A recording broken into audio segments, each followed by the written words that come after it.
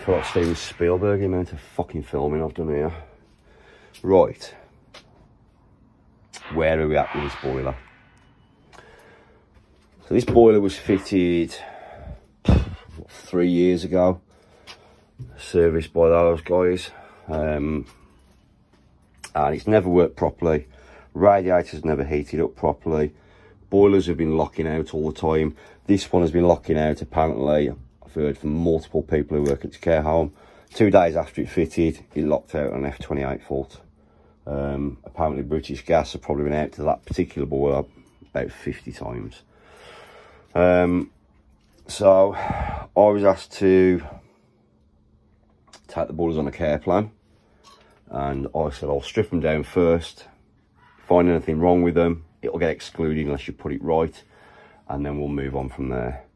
Quickly discovered there was an F88 fault on there, and there was circulation issues. So we got Vaillant Glowworm out. They came out in the midst of winter and just at-risk both boilers and shut them down because you couldn't get them to circulate. At the time, there wasn't the best circulators. However, I came back the next morning with no messing about. I managed to turn both boilers on, get them firing up and set the high and low CO2 on them. But this one went to an F83 shortly after. So I've been back, I've repiped all this boiler room here, and still have reoccurring issues with this one boiler. This boiler works perfect with a delta T of 20 across the primary loop there. This boiler keeps locking out with an F28 and an F83 fault, which is a circulation issue. It's either too much or too low, apparently. So we got Glowworm out. Glowworm engineer turned up, told me I'd piped it wrong. I needed to lose the plate. I needed to lose the low loss header, fit a plate heat exchanger in its place, as I'd got too much flow through the boiler. So what this guy was saying to me was that my secondary pump was pulling flow through it, and it was exceeding what the boiler, it was exceeding 21 litres per minute. So I kind of disagreed with the guy. That was his answer. We disconnected the pump while he was on site. He went to an F83 fault, but he still maintained that the secondary pump and the low loss header was causing me an issue. Didn't have an explanation as to why boiler 2 worked, boiler 1 doesn't work. So I came back on the Saturday. Oh, sorry, whilst the guy was here, F28 fault came up. He fitted a new spark generator, new electrode, and a new PCB. That was on the Tuesday. I came back on the Saturday morning. F28 ignition fault again. So it took me an hour messing about trying to get this F28 to disappear. Got it back on, got the boilers running. However, this boiler here was giving out a different delta T to this one. So this one always reads 10 degrees less than this one. So I got Glowworm back out. Another Glowworm engineer came out and told me I'd got no circulation through the boiler at all. So we've gone from one engineer saying there's too much to a second engineer saying there's no flow at all. So completely opposite ends of the spectrum. And he was washing his hands of the boiler until I corrected the circulation problem. So I've done nothing, no alterations to the pipe work or anything since the last engineer came. So all I have done is fitted a flow regulator so I can see if I've got circulation through this boiler. I've checked the non-return valve and I've checked the heat exchanger as well. So at the minute. What have we got on? We've got nothing on at the minute. I've got the pumps disconnected. Let's just plug that one back in and we'll create a demand.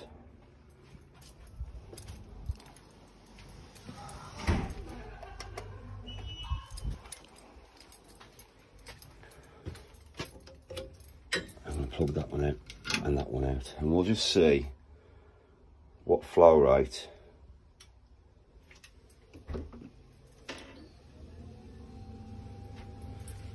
fires up. Got a flow rate of just under about 19 litres a minute. That's on its lowest setting.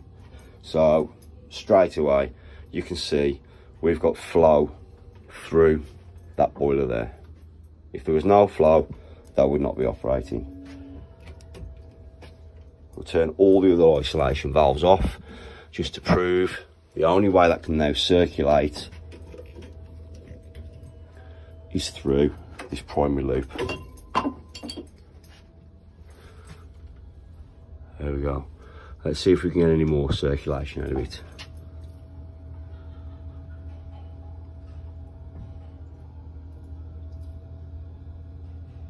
Okay.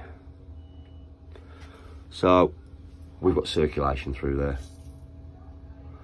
You can hear the movement of the water. Pump shut off on an F28 fault. Reset that and watch again.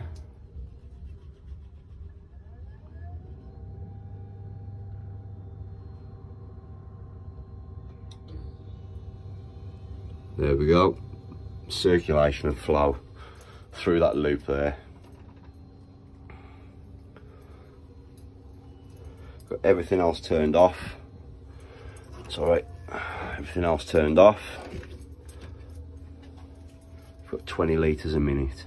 Just over 20 litres a minute now. Right. Now we're going to put everything back on.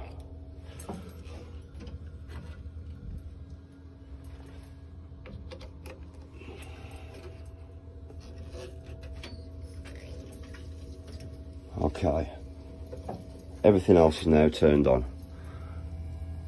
and you can see we're still maintaining just over 20 litres a minute. So as you can see, my secondary pump is having no impact on this primary loop whatsoever. That's the idea of low loss headers, running two different circuits at two different flow rates. So why it's telling me to take it out, I have no idea. So I'm happy. I've proved the circulation through this boiler. As you can see, the boiler locking out, it'll go out on F28 fault. There you go.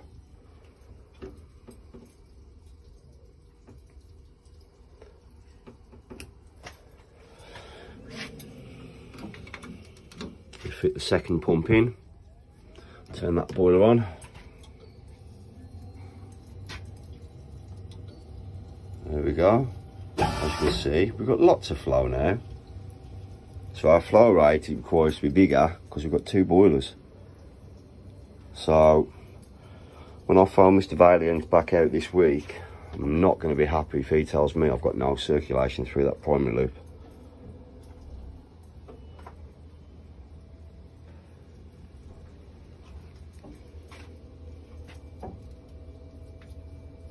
If we turn both these pumps off, we can see that pump there has no impact on that whatsoever. Even on its maximum speed, it has no impact on that flow rate.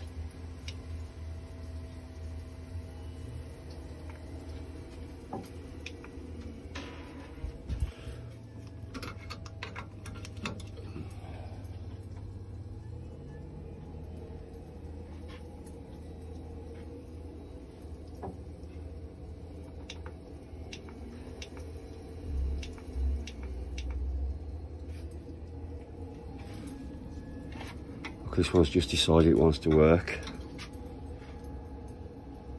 So I'll go to a circulation issue now.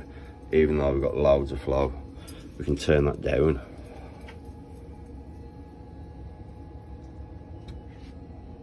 Look, circulation fault.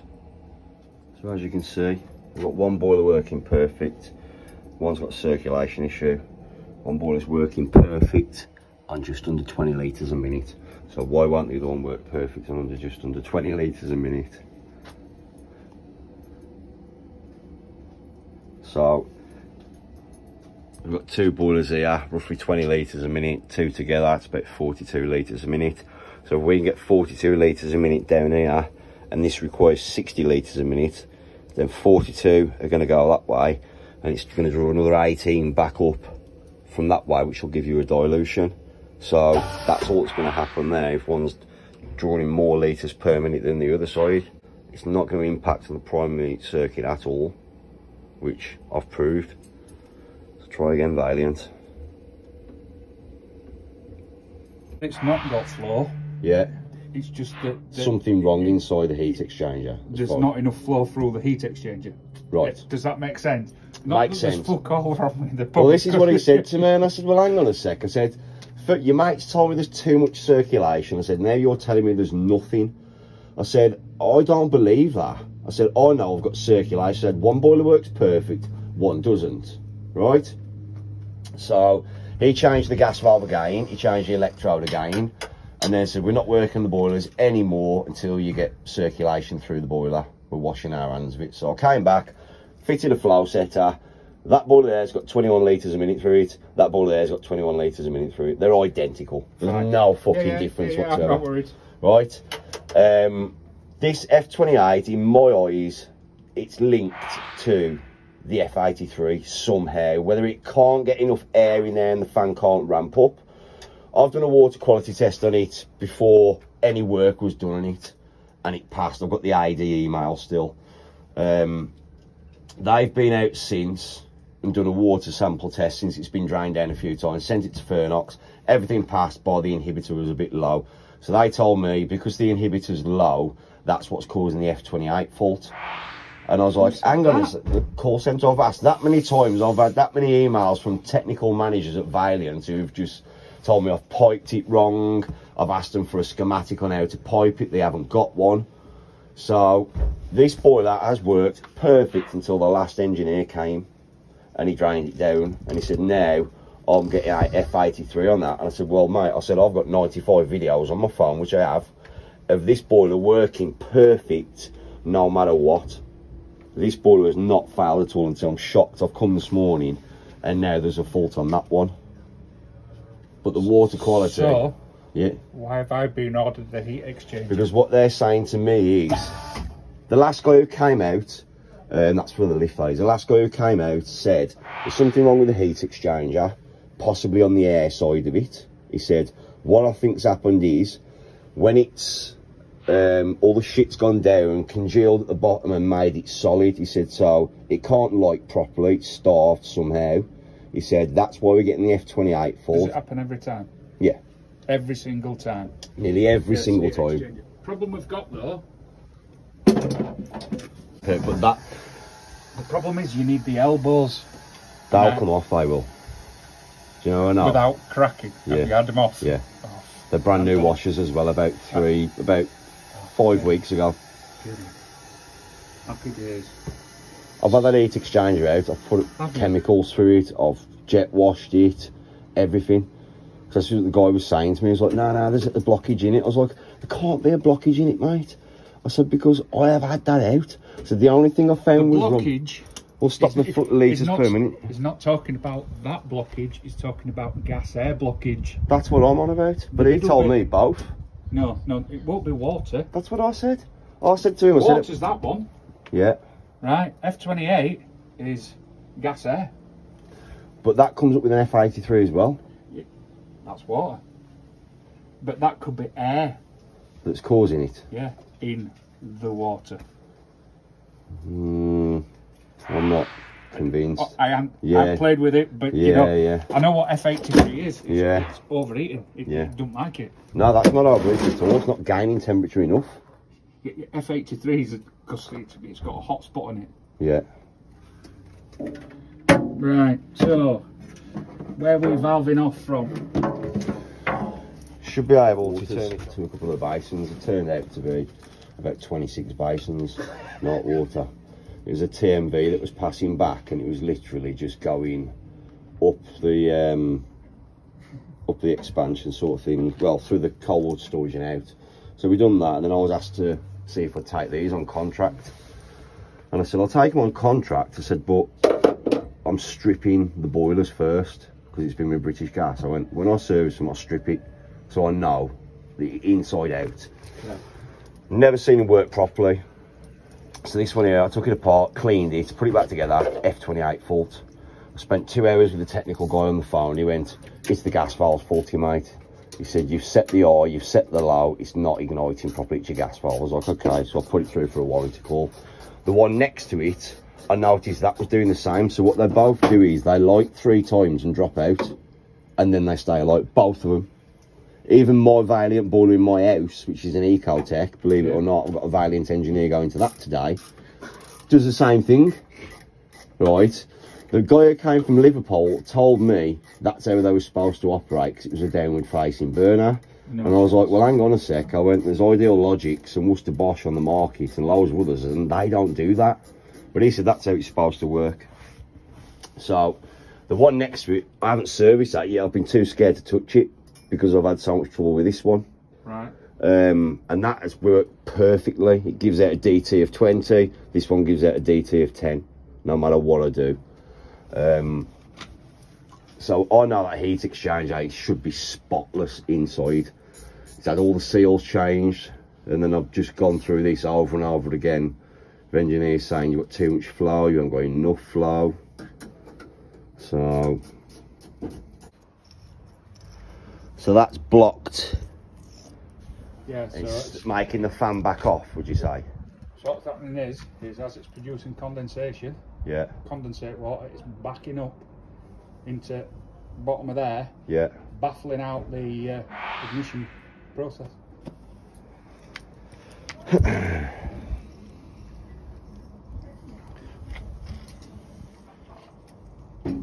How often would you say strip that down? I know the MIs say like when the fucking readings are what have you, but from an engineer's point of view, would you like me to tell you? I would do it every year personally. No, never. Why? Because you shouldn't really ever get it. So the only way of doing it is as soon as you open it, seal's knackered. Yeah. So the only way well, if you want to do it once a year, it's you put a cap, bump condensate, yeah, and just flip with white vinegar and leave it standing for half hour. But I still won't want to do that. Yeah. I don't kind of like that kind of. See, I like to strip shit down. I've sat this in my back garden upside down. We've got some X500 in there, MC5, sorry, yeah, for half an hour, 40 minutes with boiled water in it, and then I've jet washed it out, and I've had a jet wash in there, the air side of it. Yeah. So I'm thinking now, well, it doesn't really say to remove that on the manufacturing instructions. It doesn't really say. No. But that there, I've just filled that up with water. Yeah. So even the heat exchanger's not draining it. No. So I'm looking now thinking, well, how much damage do you create if you're not flushing it out every year? Well, realistically, that's like, that heat exchanger's 3-4 years old, isn't it? It's fucked. No matter how much hot water I put through that now, but it won't bring it back to life. That could be because sometimes when they're installed, yeah, they don't. I think it tells you somewhere in the instructions to actually wash through the heat exchanger. Yeah. So if they aren't, because sometimes they get a little bit of foundry sand. Yeah. You know, obviously we're making them. Yeah. That's just to flush that purpose through. Yeah. And if they aren't, and they've just used condensate water to carry it, it's got stuck. Yeah. In bottom, and that's what's happened. This heat exchanger is just over 3 years old. It's out of the Glowworm Energy, and what's happened is it's had 2 British Gas services, which is just your analyzer and go, and it's had a full strip down by me. The only thing we didn't do was take the sump off the bottom. and as you can see, all the crap from the heat exchanger come down. It's kind of solidified in the bottom of the heat exchanger, and it's restricting the airflow also.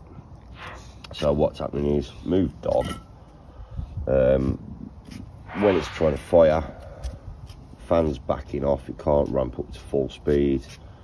It's causing F28 fault, which is an ignition fault, and it's also causing F83 fault, which is predominantly a water issue, where it's not gaining enough temperature, it's not moving fast enough, or it's too fast. So because the fan wouldn't ramp up to full speed, it wouldn't give the full output, and this was also in turn causing this fault. So what I'm going to do is, when my dog stops fucking about, I'm going to sit this in a bucket of water with a bit of vinegar and see if I can break that down. I just want to see what it takes to get that clean.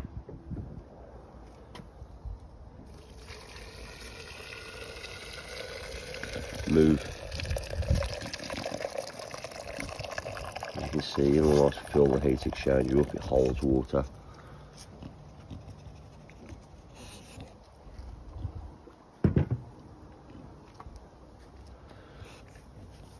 Move.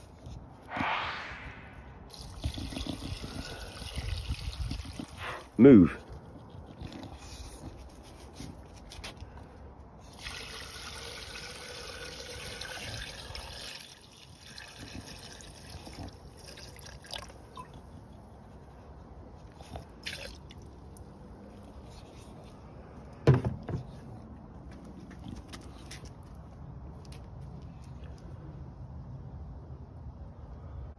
Let's see what it takes to get this heat exchanger clean.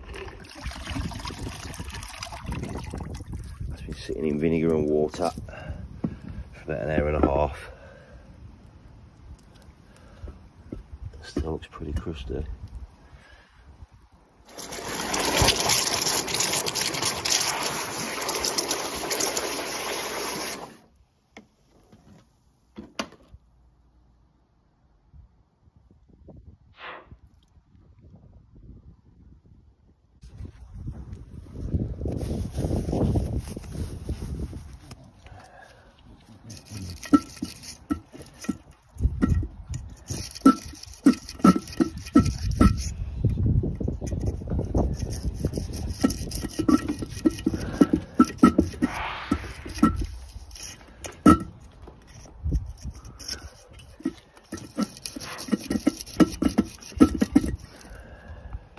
So I'm just using the Worcester Bosch heat exchanger tool, the rasp. And I've gone both ways with this, and you can feel hard blockages and just breaking them down. So it'll be interesting to see how much I'll flush out of this in a minute. Look at that. There's obviously something in there.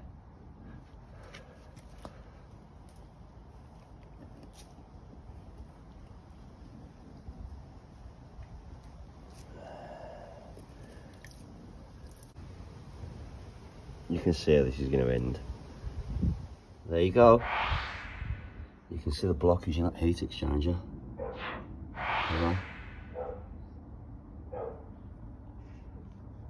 That's been jet washed above, below. 3 years old, 1 full strip down. Yeah, it's a poor design if you ask me. Look at that. Completely blocked.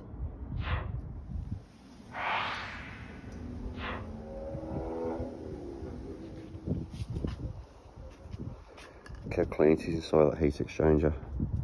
Water side. Not a bit of muck in there. Air side. Less than 4 years old. Look at the state of that. That is a bad design if you ask me. That's had a soaking hot vinegar and water. Hit with a jet wash 5 times. Still unable to clear that blockage. There we go. You can see what the blade was doing when I was trying to cut into it.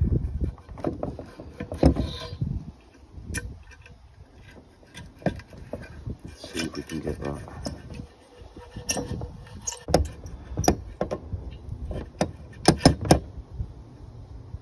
You can see where that's stopping. So I call out to this nursing home for a few radiators and they're not working. And there's my two boilers just purring away. No problems. However, we have problems on the other side of the nursing home. They're covered with two of the boilers. So we'll have a look at them.